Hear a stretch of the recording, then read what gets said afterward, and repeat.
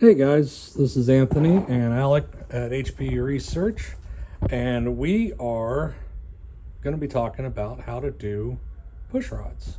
And this is going to be our Bowdix BR7 head, so this will take factory rocker arms. Here you can see we're using some of the Texas Speed roller tip, but these are fixed rockers, and everybody always asks, how do I know if I have the right push rod, or how much push rod preload do I need on my lifters?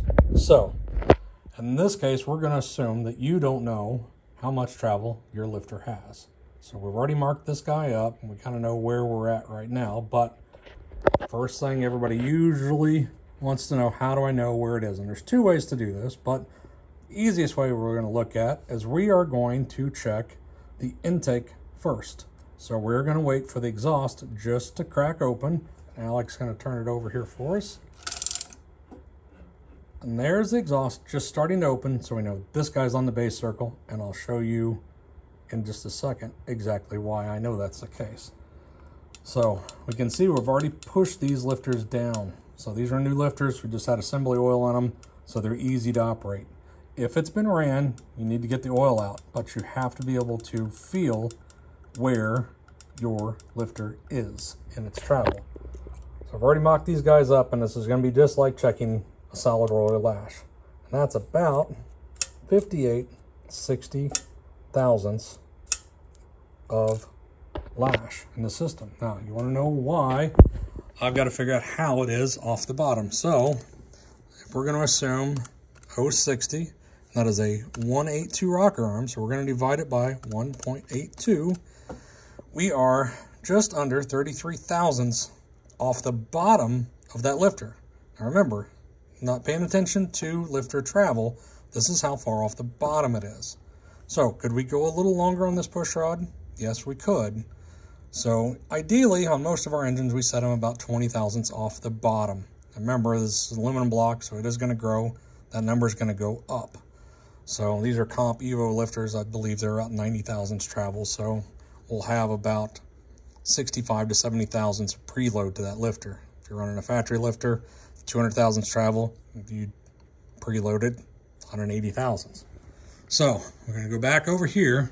Now the next thing we're going to do, since we've already checked our intake, now we've got to go and we're going to check the exhaust. So we are going to watch this guy open. It's going to come all the way back up. Now the intake just starts, we're in overlap. So you're going to wait for this guy just to come almost all the way closed before we can check this guy.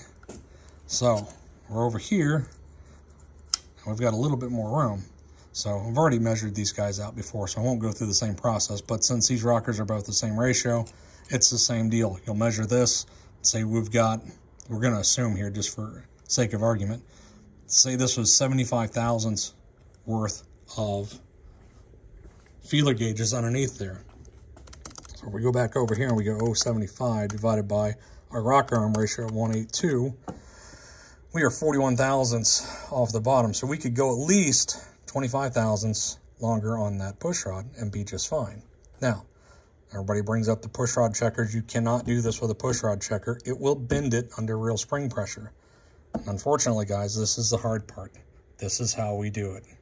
We have boxes and boxes of push rods, and we check them with real push rods. But rather than buy hundreds or thousands of dollars worth of push rods, buy a push rod checker, get yourself close, then you can kind of go from there on what you need. Buy a size up, size down before you go buy a whole set, and you can accurately figure this out.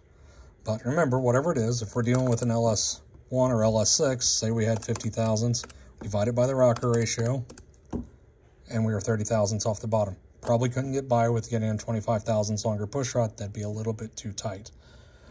Now, everybody wanted to know why I did what I did on the other one. So there's two ways to do it. You can go full open on the valve, rotate the engine one turn, that puts it on the base circle. But if you do the exhaust crack, intake almost closed, and we were working on cylinder number 1, so we have cylinder 1 intake, cylinder 1 exhaust. So focus on these two lobes, guys. So if we start, you know, if we're dealing with a V, you know, your lifter's about here. So as the exhaust just starts to crack here, take a look at where the intake lobe is. It's on the other side. So if our lifter was here, he's facing down. So the intake is all the way on the base circle. Our exhaust has just started to crack. Now, if you want to go the other way when we're going to check our intake, remember, or sorry, you're going to check your exhaust, we've got to wait for this guy to almost close. I'll show you why. So again, these two lobes, here's our exhaust. Goes all the way down. Now look, our intake is just starting to open. Our intake's at peak lift, and then it's going to just almost be closed. Here's our exhaust on number one. Look where the lobe is, 180 degrees off. We know we're on the base circle. So regardless of the cam, whether it's got a lot of overlap or a little bit of overlap, exhaust just starts to crack open. Intake is on the base. As the intake comes all the way open, almost all the way closed, exhaust is on the base circle. Hopefully that helps everybody. Again, make sure that you've got your engine, to where you can check these guys. Your lifters are collapsed. You can operate them by hand, feeler gauges, calculator. It's an easy way to check, and that's how we do our push rods. Thanks, guys.